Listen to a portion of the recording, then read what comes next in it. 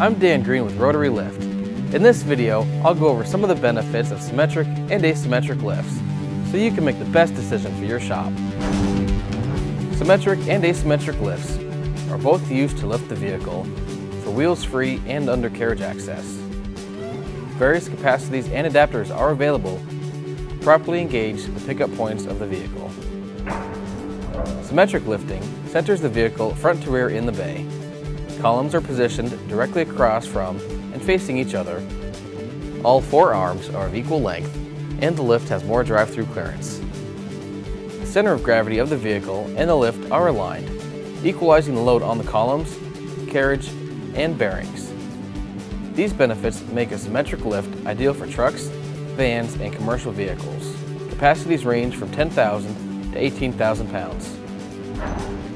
Asymmetrical lifting centers the vehicle to the rear of the columns.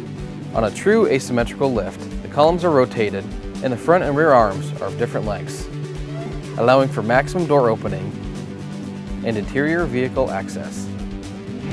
The rotated columns align the center of gravity of the vehicle with the lift, equalizing the load on the columns, carriage, and bearings.